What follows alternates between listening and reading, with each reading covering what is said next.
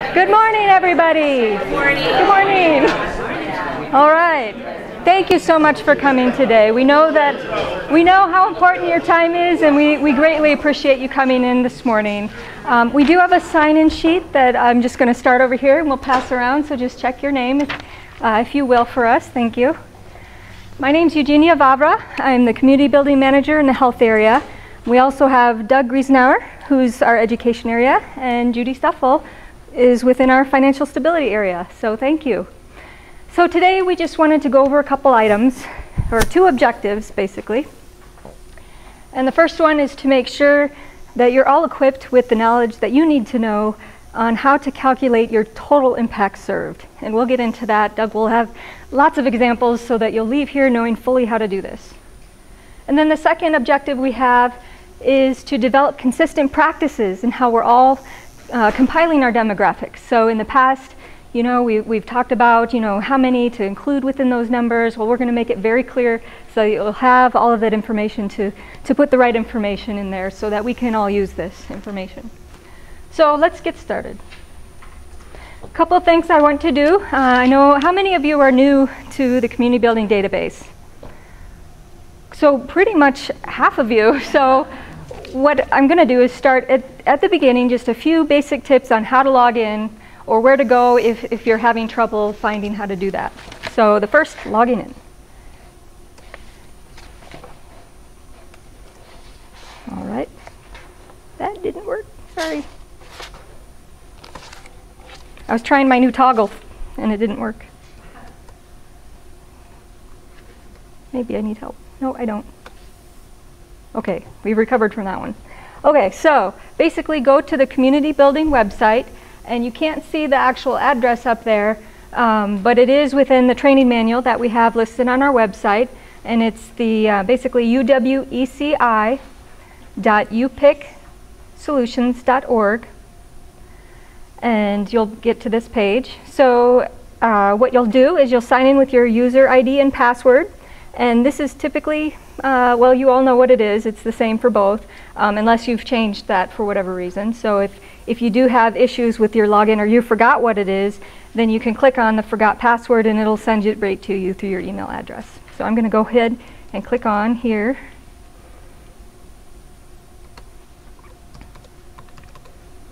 And if for whatever reason, again, you're not able to do this, this is a good example. The time allowed. So what we're going to do is we're going to go back and refresh this screen. Okay.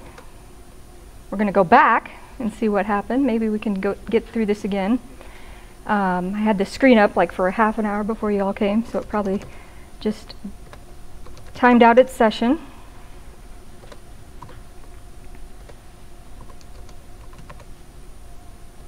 So we're going to log in here.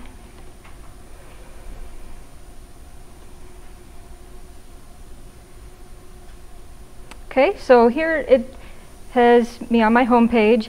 And now if you weren't able to get here, maybe another error occurred and things just aren't working properly. Another tip is to go into your tools and click on compatibility view.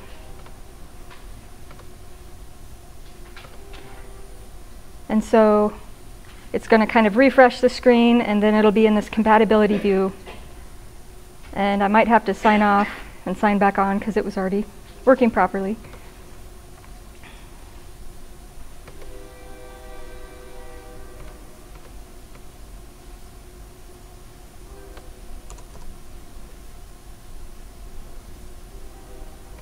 I'm just going to go back to my favorites.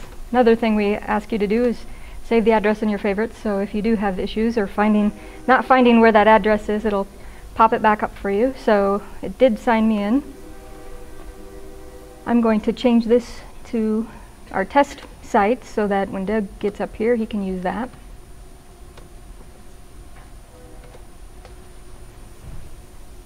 So that's all ready to go.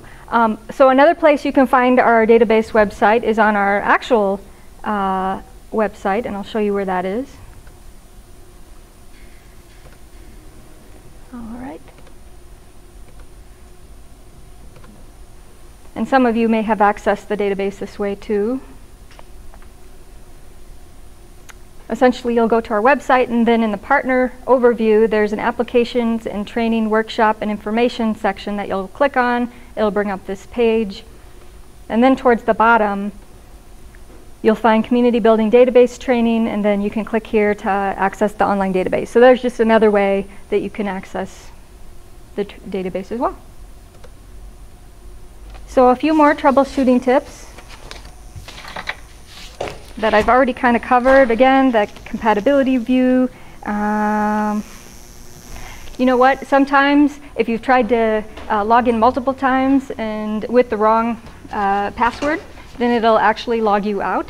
So, and I think that has to happen like 6 times. So just call one of your representatives and we'll unlock your account for you and reset everything and get you going again. Some other kind of points to think about is when you are in the database, a lot of errors occur because folks might be, sorry, let me get back to the database. And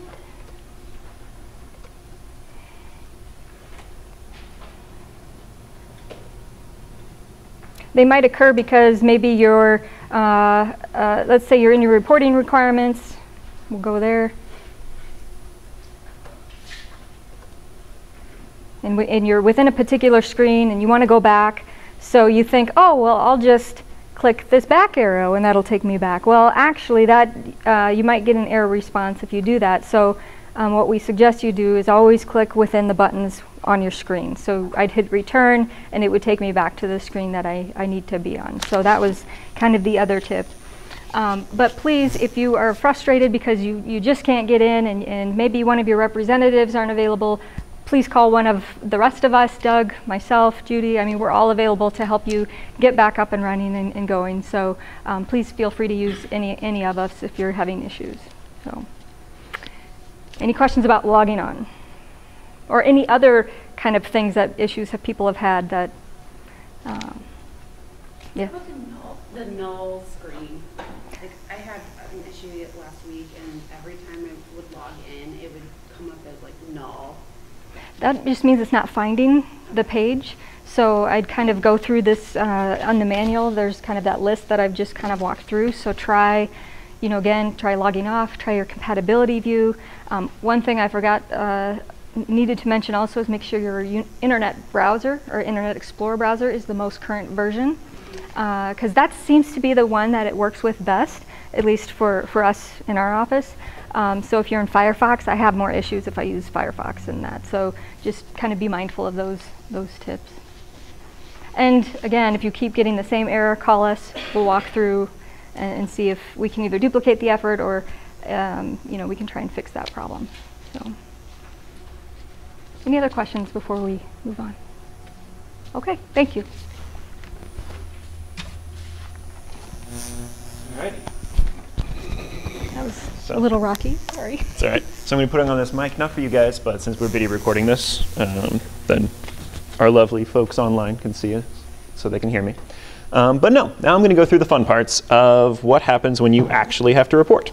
So I'll be in Home, because this is the main page that you guys are going to see. As you know, we're on Compatibility View. We're using Internet Explorer. We're using the most current one, and we're moving in. So on the very front page, it has all of kind of relevant due dates that you guys kind of will need to know. So if you guys happen to forget when something is, this all will be here. As you see, the most important one for you guys right now is that on August 16th, the year-end reporting is due at noon. Make sure that you do this. And it would be nice, ideally, to try to do it before August 16th at like 11:30, because there is a chance that you might not get a hold of us, and we can't help you after that time. So there's Home. If you want to get the kind of the partner agency guidelines and information like that, all that information is there. The instruction manual, the website that Eugenia was at on our website, can be found really easily here. If you want to contact one of us, you can do that right there. And then the rest is the actual reporting. So for your guys' process, for the year end, you go into reporting requirements. And this will show up 3 things. This one, the very bottom, 2012, should already be done by all you guys. So it should say completed for all of your work here. And so what we're looking for right now is FY 2013. So we'll click into that. And again, all of this step-by-step information is on the instruction manual if you guys need it. And so what we do here is you'll see that a couple of these are already completed. And so if you guys are new, that's because this information was completed during kind of the mid-year or the proposed information. So agency profile risk assessment, that's all fine there. The thing you got to start with is in the year-end narrative. That's outstanding.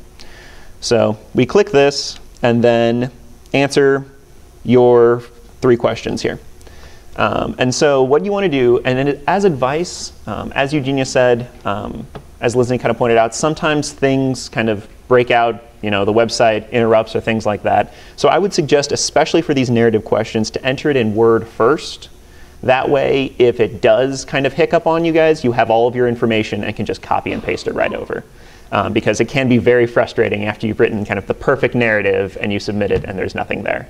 So for all intents and purposes, just so that we can fly through theirs, yes, so everything's fine there. If no, you'd obviously put something. I'll put, maybe no, this didn't happen, and why, something changed. So I'd put some information there. And then any additional comments, so put in whatever you want. So then we'll submit. So if you want to save it, so possibly you have multiple people working on this, you input the information and you want someone to check it, you would click save here, and then it would save the information. And then what would happen is that you could be able to go back to the narrative. It's still outstanding. You will go back to the narrative, and you'll notice that all of your information, hopefully, is, yes, still there as you wanted it. So after it's been checked and everything looks great, you hit submit.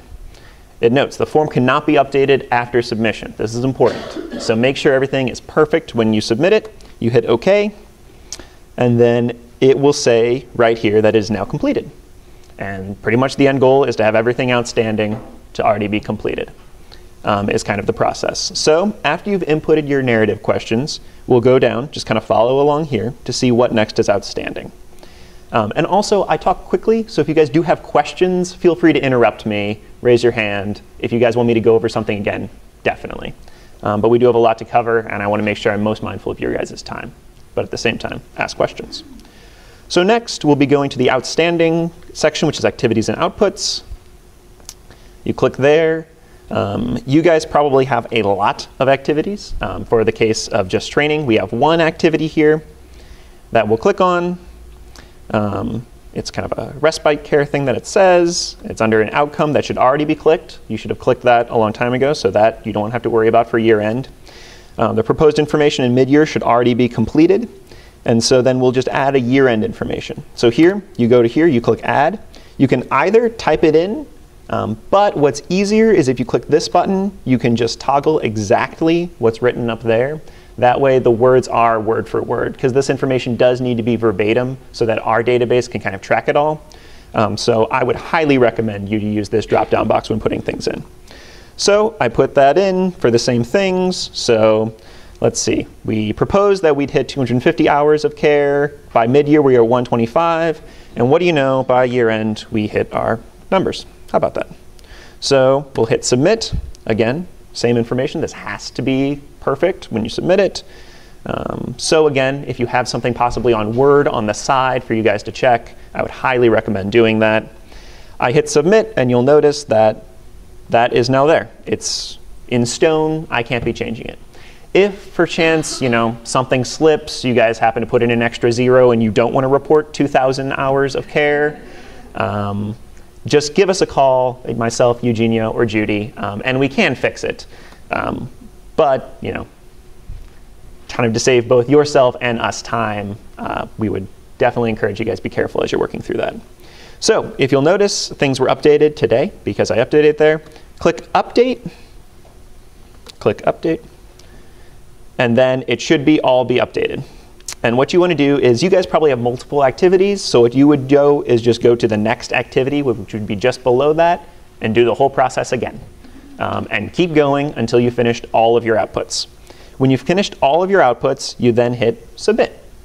You hit Submit, it tells you this is set in stone, you say OK. And then what you want to do is, now that there's no submit, that means that you have completed everything. at what point you'd hit return. Don't use the back button, as Eugenia said. We hit return. And then it'll go back out into this, and it'll say completed. So next I'm going to go to the indicator measurements. This is something new for this year, so people who are veterans, please pay attention. But before I do that, just for the time being, so that everyone gets kind of a feel for how this works, does anyone have any questions with kind of the last two steps that we went through? Anything that maybe doesn't bother you, anything you'd like me to go over one more time very quickly? No? OK. You always are all wizards. That's perfect. So next up, we'll go into indicator measurements, because that is the next outstanding thing. And so we click. Again, you guys are probably going to have multiple indicator measurements. For this, we'll just have one, connecting people with additional services. And you'll notice that this information is new. It says that there is T represents total and S represents sample. If you guys have tried to go into this before and you're veterans, you'll see this is new. You probably didn't know what this means. And we're here to tell you what this means right now. So what we're doing this year is trying to figure out what total population of people we're serving, and also knowing what is the sample group that you guys are surveying from what's going on. What this means is that if you guys are hosting, for example, an after-school program, and you have 100 kids that are in the program, you don't need to survey all 100 kids in order to make sure that you're getting, good information that you're giving to us. You can survey a small group of that population, well, not small, but a representative group of that population that can then be kind of expanded out to the total. And I will explain that in multiple ways, so it's OK if that's still confusing. Do we have a slide on this, or is this all? OK. Do we have a slide on this? No, cool. Well, then I will talk to you about it. So pretty much what it is that you look at this group, and we'll have a sample of people that we looked at. So like I said, I have an after-school program. That after-school program serves, in total, 100 kids. So 100 kids attend the program. That means that I put in 100 as my total base. So every single person that my program kind of is affected will be right there. So what I want to do is then I survey of those 100. I give 90 of them surveys to try to make sure that the group is representative. We'll be talking about representative groups later. As of right now, you can kind of ignore that part. But I survey 90 people. So of those 90, I'd say, let's say, 80 kids kind of achieved what's going on. So for example, if I'm trying to increase the youth's positive sense of self, positive self-esteem. So I surveyed 90 people about that, and of that I found 80 of the kids increased their positive self-esteem. So I'd put that 80 there. What's nice is that then this thing automatically calculates that I achieved 88.89% of my goal, right? So of all the kids I looked at, 88.89 of them achieved what I wanted. What you do, and it's OK if you're not following, we'll be doing plenty of examples on this. So we'll make sure you'll be masters by the time this is done. So what we'll do is you need to copy over this percent achieved up to the top so that these percentages are the exact same. And then when you click out, it'll automatically kind of calculate what percentage of 100 this number is. So what I did here was that there are two different groups, the total group and the sample size group. The total group is how many people your program specifically serves. How many people do you guys hope to change on an outcome level in your group? The S base is how many people you explicitly give a survey to, you explicitly give a measurement to when you're kind of trying to figure out if you achieved your outcomes. This number here is of the people you surveyed, how many explicitly improved on whatever it is you're hoping to improve. So if this is, connecting people with additional services up here, we have 100 people in our program that we try to connect with additional services and going on. Of those 100, we surveyed 90 individuals to see, has our services allowed you to be connected more in your area? Of those 90, 80 people said, yeah, you guys did a great job. You did what you said you wanted to do. And then luckily, the computer calculates what percentage that is. You move that up to here. And then luckily, again, the computer does the rest, and it tells you what your total is. And you have all of that. So that is kind of how we're measuring it now. The reason we're doing this, and if you'll notice before, it was kind of just these top three, looking at the groups. And the reason we're doing this now is because before we couldn't distinguish between the agencies that gave us their total information or the agencies that just kind of gave us their surveyed population. And so this kind of very clearly defines what exactly you're giving us for the information. And also, and we'll be looking at this for next year, and I'll talk about this for next year, but eventually we're going to have to require a certain sample size population to be addressed in your group. So for example, if you survey 100 kids and you just measure 2 of them, and all 2 happen to improve their program, you obviously can't say that your program is doing what it says it's going to do. And so later on, we will have kind of cutoff scores and things like that, but that's for a different meeting. Really right now, just talk about what you have done in your program. It's okay of whatever your sample size is right now. Just be honest and let us know how many people you surveyed and how many people you totally saw. So, yes, Dave. Getting return samples on some things is often a challenge. Mm-hmm. So let's say you have a population of 100, you send out 90 surveys, you get 30 back. Mm-hmm. So you have 30 completed surveys, you actually surveyed 90. Mm-hmm. Do you want the 30 number in there, or do you want the... I want the 30. And that's perfectly fine. If you send out surveys to everyone and you only get 30 back, tell us that. That's what we want to know. And that's why, for this case, we're not having any minimum requirement of sample size, because we're going to be using this information to figure out exactly what is true in our community. And we can build from there. So in your case, like you said, you have 100 kids. If you surveyed 30, you'd put a 30 here in the sample base. And of those 30, you got 29 positive responses, you put the 29 there, if that makes sense. And also note is that some of you guys don't survey kind of programs. So for example, maybe you have a job completion sort of program in which 100 people go into your job completion program, and of those 100, 98 got certificates. And so what we would do here is, let me delete everything out so that we can start fresh again. And I know I am belaboring this point a little bit, but I want to make sure everybody gets it. So for example, we have 100 people who try to do a job completion thing. Of those 100, 95 of them got certificates. Well, we're sampling, in effect, everyone, right? Because we're not giving a survey. We're, in effect, actually knowing exactly of the people we measured how many people are getting information. When that's the case, your total base and your sample base are the same. So 100 people were there. 100 people are the people you surveyed, so to speak. 95 got certificates. And you do the exact same thing. You bring this percentage right over. And this, your top 3 and your bottom 3, will look exactly the same. Are there any questions? Yes? Will our mid-year be populated in this chart already? I'll be talking about that later on in this. So I'll answer that when we get to talking about the next years. As you'll notice right now, though, the proposed and mid-years are zeros. Oh, hold on. I'll get to you in a second, right after I answer Crystal's question. If you'll notice, these proposed and mid-years in the totals are zeros right now. We moved everything down to sample. And so this is just kind of how it was brought up.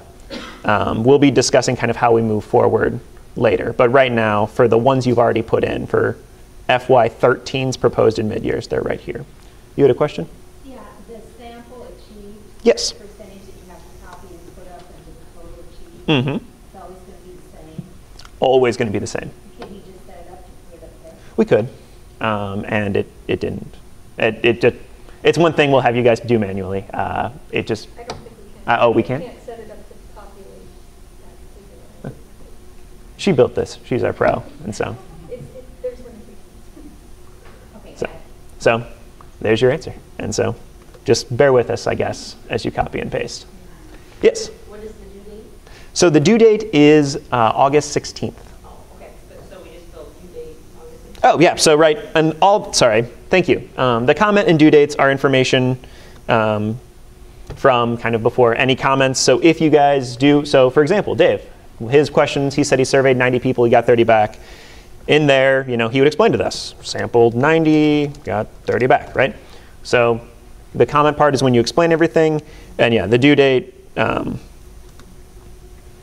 should. I don't think we typically have you complete the due date, but it's something that we can turn on, so. Yeah, so you can just ignore that part. So again, you look through all this information. If it's right, you hit submit. It cannot be changed afterwards. You say OK. And then you go on to the next one. When that's done, you hit submit. And voila, you hit return, and you're done with indicators.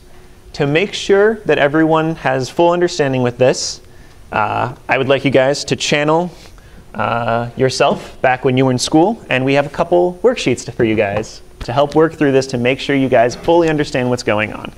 So I'd like you guys will spend the next 5 minutes. So if you don't go through all 3, that's perfectly fine. Take it at whatever pace you'd like.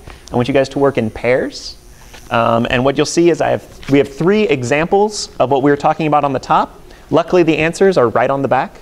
So if you guys want to cheat, they're on the back, but we'd suggest you don't. It'll just make it harder for you guys when you're doing it on your own. And so just for the next, again, 5 minutes, real quick, it's OK if you don't go through all 3. Work in pairs.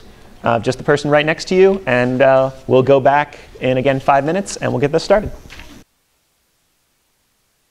So just really quick going over these, you'll notice the answers are on the back. So hopefully what was on the front, what was on the back.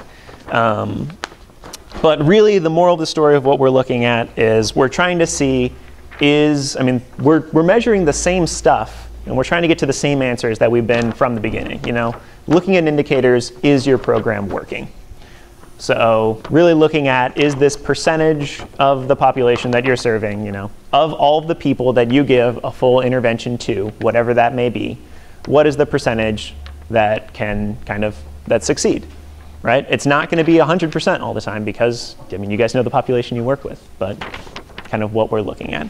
So after you guys worked on these, do you guys have any questions, especially and if for individual cases, we can talk to you on an individual basis. We're going to be here always. So for any individual cases, you can talk to us about that. Any other general questions that arose from you guys doing it on your own? Yes? Are we going to round off the percentage? The percentage is going to be, well, kind of as it was in there, the percentage is calculated automatically, and it rounds off at that second decimal point. Yeah. If you guys want to be specific, you can be, but rounding off to that second decimal point. Fair enough. And as you'll notice also, in terms of rounding, because that second one was a little messier, and that's the reason, the first question should have been pretty self-explanatory. The second one did have some messy numbers, and the purpose was for that same purpose. Is that sometimes your percentage isn't gonna, terminate at that exact moment that you want. And so it's OK if it goes a little long, it'll calculate for that. And then also when you bring that S achieved back up to the T percent achieved, it'll automatically calculate to the nearest whole number what that total number achieved is, because you guys aren't going to be able to help 92.15 kids. That just doesn't make sense to have helped a fraction of a child. So we'll kind of always round out to the whole numbers when you're working on this, which is fine.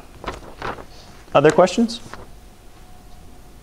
Cool. Again, all of this is in the instruction manual that is here in the instruction manual part of the thing. So if you guys do have questions, there's a step-by-step guide in this instruction manual for you that does exactly what I did with you here today.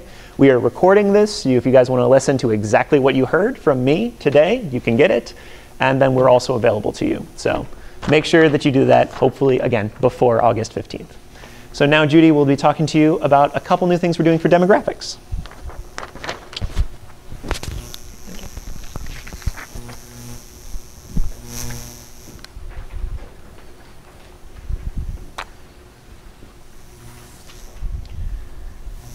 Okay, so if you're wondering for yourself, Why is it that we're asking for more detail with a total size, sample size?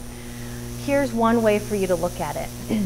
All of you are doing fabulous work within your organizations, and you're having a significant amount of impact on people in our community that are vulnerable. And so traditionally when you were reporting, we were almost underestimating the scope of impact that we've had collectively in the community. So many of you participated in the Partner Agency Annual Forum that we held at Hills Bank, and we talked about collective impact.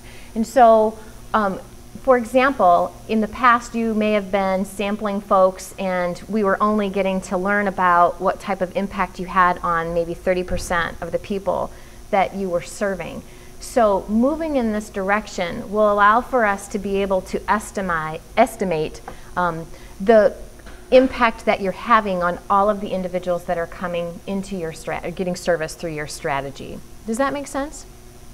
So we don't want to underestimate what's being accomplished in the community. We want to be able to estimate the most accurately, the most effectively, the type of impact that is happening across all of your strategies. So with that said, as Doug referenced, you have listed here now what's all completed. And so if you continue to move down, then you're going to get a couple of categories that really make up the demographics. So age, ethnicity, gender, household income, race, and total served by county will be consistent. Nothing's changing in the demographics, but we wanted to give you a couple of reminders. And reminders for the sake of trying to develop additional consistency across how all of you report your demographics. And so that top bullet point there really is exactly what you just seen on that last screenshot of the community building database. All of these are categories on the demographic form that will be consistent. What I wanted to point out to you, a resource that we will place on the website for your access. I'm going to jump down here a little bit. Is a tool like this. I mean, I'm afraid to toggle out of it. But what you have on the top really are the headers around the percentage of federal poverty, because as you all know, as a community, we are all collectively interested in targeting households that are below 250% of the federal poverty line, based on our understanding of the level of income that will be necessary for families to really be sufficient and managing on their own without additional supports in the community, based on the household size. So this is a little quick sheet in the event that that would be helpful for you as you're working with families and trying to document where are they in terms of their level of federal poverty. Because for those of you who have used the form in the past, you know household income, what we're really looking at is by category, below 100% of the federal poverty level, and then we're trying to capture folks that are between 100 and 160%, etc. So that is all consistent. Nothing changed, but a resource that will be available to you if that would be helpful for you. The second bullet we wanted to remind all of you is we are seeing inconsistencies in how agencies are reporting their demographics. And so that's why this is more of a reminder, not a change. But we are looking for individuals to really, or agencies to report your strategy demographics. We have some organizations that may be reporting to us their agency demographics. And so one guiding post that would be helpful for you to consider is when you look at your logic model, you have a series of activities that you're reporting are important for individuals to engage in. And so your strategy demographics should make up who are the people that are receiving services through these activities that are represented on our logic model. What we're looking to do is to see more consistency in our demographic form to what we're seeing in the logic model. Now, not to confuse the fact that some of you have smaller organizations, and so the activities that you do and have represented in your logic model may represent your total agency. But that may be a uniqueness. So I want to ensure that you all feel comfortable with the fact that what we're really looking for is strategy, information, and not total agency. Any questions about that? Okay, thank you. If you stumble across questions as you're working on your demographics, just let us know, and we'd be happy to kind of walk through that with you. The other piece that we wanted to remind folks of, no change, but we're looking for unduplicated counts of individuals. And so another good guiding post for you is, this is a little shorthand of what your logic model includes. So you'll have activities, and then what we've asked for you to do is to help us understand for each activity how many unduplicated individuals are receiving or participating in that particular activity, so that we can start connecting the dots a little bit more easily. So that was something that we've covered in a prior training, but we ask that you continue to do that because it helps our solutions team members as well as staff clearly understand how many individuals unduplicated, so unique people, are engaged in each particular activity that you have represented on your logic model. Now we understand that for example, you may have some individuals who get access to activity A, for example, but don't necessarily get activity B. And so it's not going to just clearly add up at the bottom. We understand that. For some of you it will, because maybe every single person that you touch in your strategy will get access to every single activity. So you know for yourselves what would be true for your strategy. But bottom line is we would like for the demographics to represent all of the unduplicated, so the unique people who are served by your strategy. Any questions about unduplicated count? So the unique people. Okay. So those are more just reminders for you because we're trying to develop as much accuracy as we can across all of the partners that we have that we're trying to roll up reporting for. Okay. So if there aren't any questions beyond that, that then separates us. This is all the things that we've talked about so far have been relative to the fiscal year 2013 end of year reporting. And we're going to make a little jump now to giving you a heads up to fiscal year 2014 reporting, since we're now in that. Okay. Any questions on demographics before I pass this back to Doug? Okay.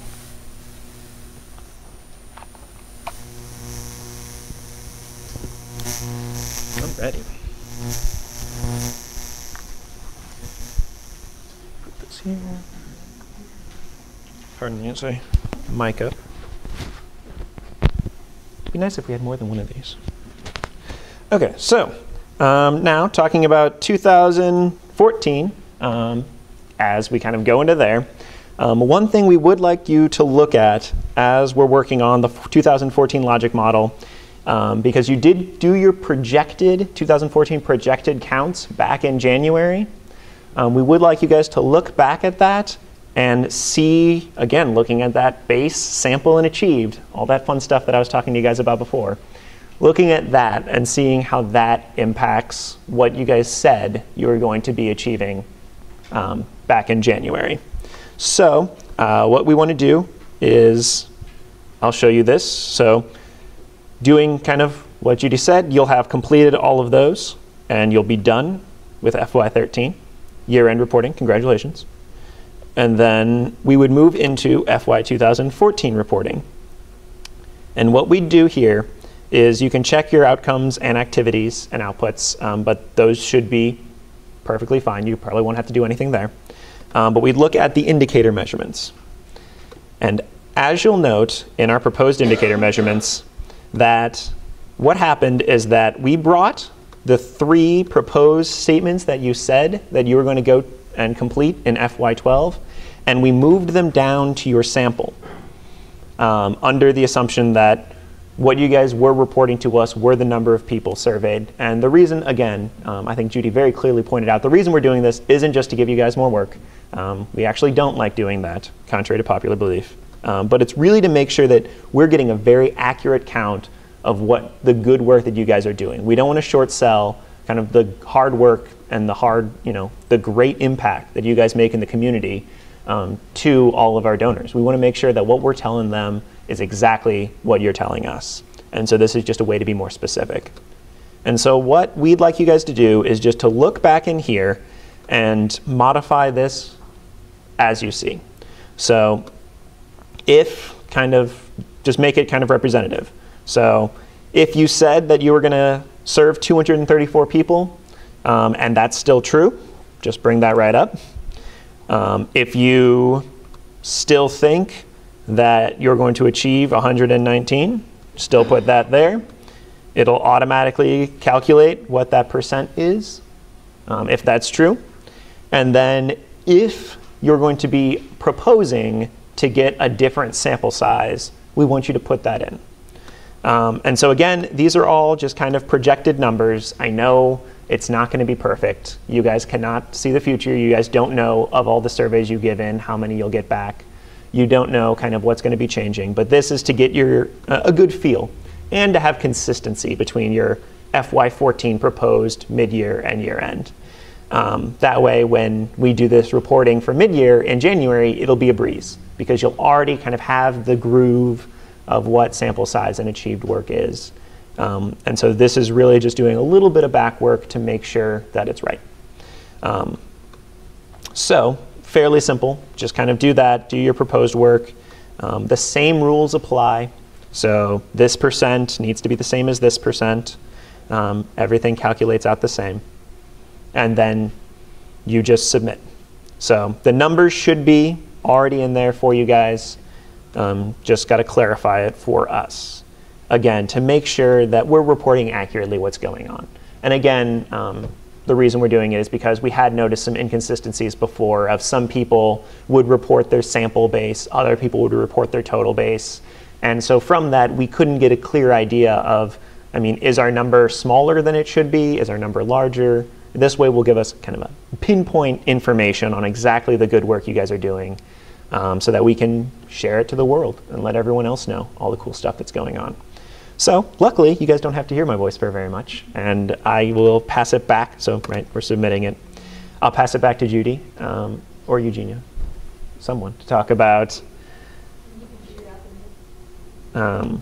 just a quick update on demographics. So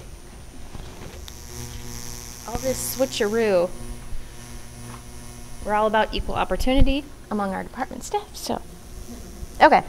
So one other thing that we wanted to give you a heads up for, now that we've already started fiscal year 2014, the categories that you would see on your demographic form will be consistent with the exception of one addition. So I've already shared with you that household income graph that we'll have posted on the website that looks like this, so that if that's helpful to you, as you're working with individuals, as you're maybe enrolling them into your program, that would be available to you.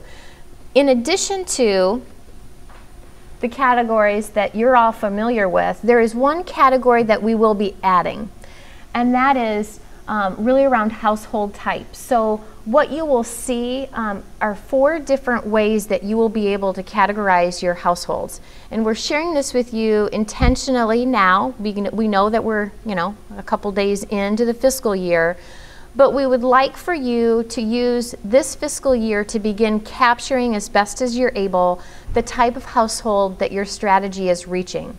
Our intention in doing that is, as you know, we're gearing up for the fiscal year 2015 to 2017 RFP process. And this will give, by recording this information this year, this will give you the opportunity as you write your next RFP to be able to say how it is that you're targeting household types that are important based on the needs that we see in the community.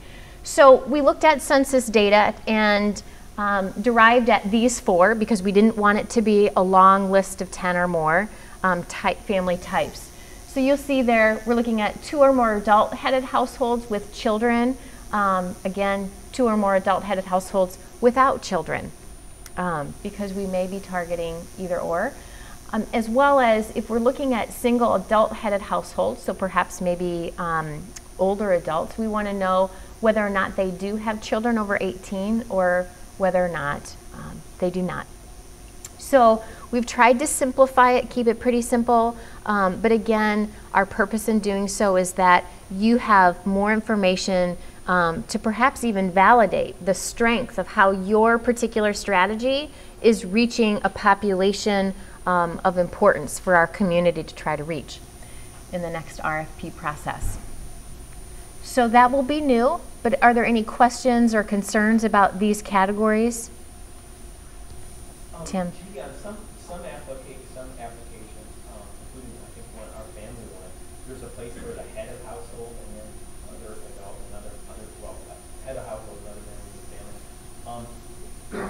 If what you're getting at is are there, how many adults are in it? I'm not sure that having the word headed is particularly helpful. If that's important, then leave it in. But if you're trying to get at whether there's whether there's 2 or more adults or just 1 adult, whether how they may define themselves on an application might not match up at the end of the thing with what you're trying to get here. Okay.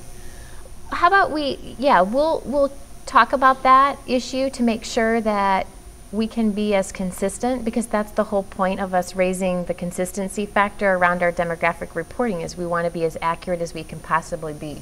So we don't currently have this on the database, so you wouldn't see it yet. The first time you will see this category would be the mid-year, fiscal year 2014 mid-year reporting. So let us talk about that, and we will send an email in follow-up to this training to confirm to you that language to ensure that it's workable for everybody, and that it can be as most consistent as possible. And that way you know what you would be seeing in the mid-year. Is that fair and reasonable? Okay. Thank you, Tim. Okay. And then the other just point we wanted to mention to you, nothing alarming, but those of you who are familiar with our reporting forum know that we have Johnson County listed as well as other. But what we're finding is when organizations serve individuals in those areas with their strategies, it starts to skew that total number of individuals served on the demographic form, which doesn't necessarily align with what you're telling us in your logic model. So what you're telling us in your logic model would be the United Way service area, and we want to make sure that the demographic totals align with that as well. So traditionally we had them in there when we started this whole transition to impact and a 3-year RFP process to understand the scope of service that strategies were engaged in. But at this point we've evolved and we've developed to the point where we care about the work that you do all over the world, but we want to make sure that our reporting starts to jive between the logic model and the demographic form. So nothing to get alarmed about. It's just more about consistencies. So that's the other change that you would see on the demographic reporting at mid-year. Okay. David? If you go back to that unduplicate account slide with A and B. This one?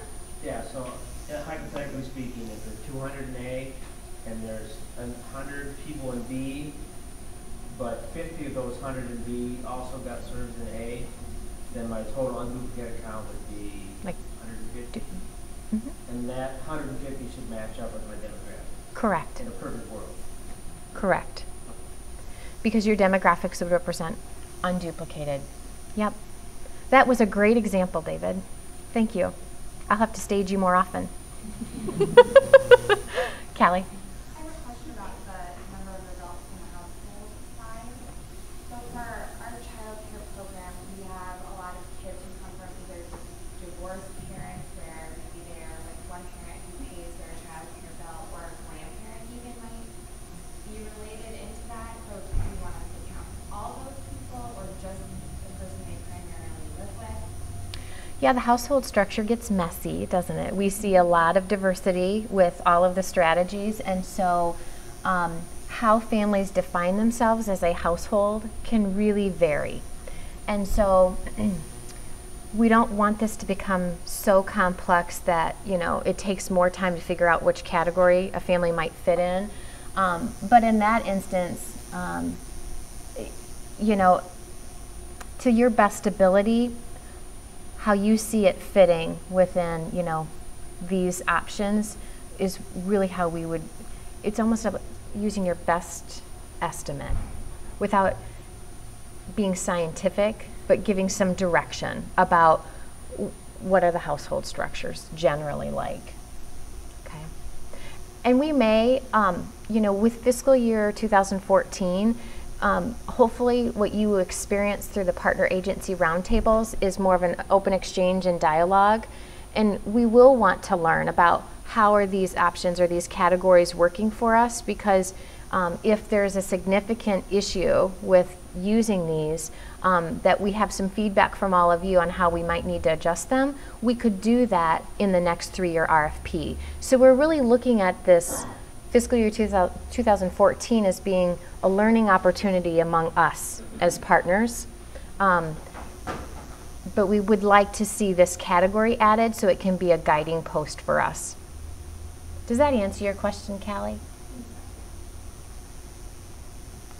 Okay. Yeah. I apologize for the ignorance of this question in advance, but so if we're putting out, say, Johnson County or all the other counties that are outside the United Way service area, does that mean all of the data that you're wanting all the way back from what we started talking about, you should just be focusing on the counties that are in the United Way service area? Yes. Yep. 6-county service area is what we would like to see represented. Yep.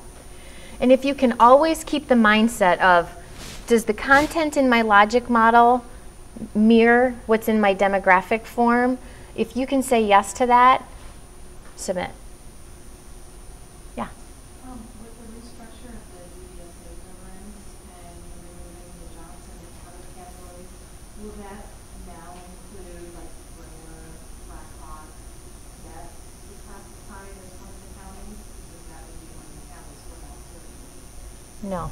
So how would we capture that kind of data if you're removing other as part of our demographics? Well, are you doing a survey type of strategy? Do you currently ask their residency, like their zip code? No, but the county. So then in that instance, what we would be asking you to do is to pull, you know, your sample, your total sample, and your sample would only be reflective of residents that indicate they're part of the 6-county service area for United Way. And the reason for that is because we want to be as, our target of our collective work is really around the 6-county service area. So we want to be as transparent to our donor base about what can be accomplished in that 6-county service area with the funds that are generated, because the funds stay in the 6-county service area. Yeah. Good questions. Any others related to the demographics? Okay, and I'm going to work down here because those are the major elements that we wanted to be able to walk through with you today. So going back to how Eugenia started us, our intent was to make sure that you feel equipped to be able to estimate your total impact on the individuals that you're reaching through your strategy. So do you feel equipped to do that, or are there any remaining questions that would be general enough that we could answer here? As Doug had referenced, we will be available for unique questions for agencies. The second objective for us was to make sure that we can try to be as consistent as possible with our demographic documentation across organizations. So everyone feel equipped with that too? Okay. If that's the case, Eugenia had one additional point we wanted to make that we don't want to miss out on.